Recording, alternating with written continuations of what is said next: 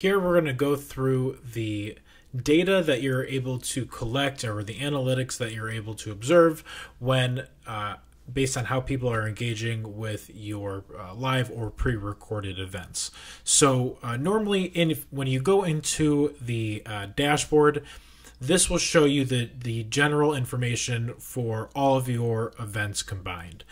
So this will give you an overview of the heat map of when people are attending your events, give you a clear indication on when people are registering, to give you a better idea of when you should be hosting and promoting your events in the future.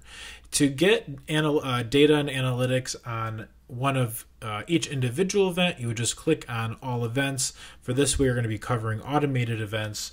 So when you click on automated events, this will give you the analytics of this specific event, and this will show you the number of visitors, number of people who have registered, and things like that.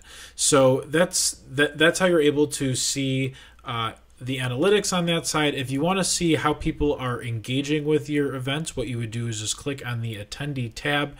You would choose that individual webinar. So, and then from there, then you can actually go to each person, get their information, see, obviously who registered, who attended, and then you would click on their name and you can see if they clicked on a call to action, how many minutes did they watch, and the same process for, their phone numbers and things like that as well. So that's how you would be able to actually collect this information. All of this is able to be exported through Excel, CSV, a PDF, and you can do a lot of other things with, Excel and Google spreadsheets and things like that once you actually have the data to make other charts and graphs if you'd like.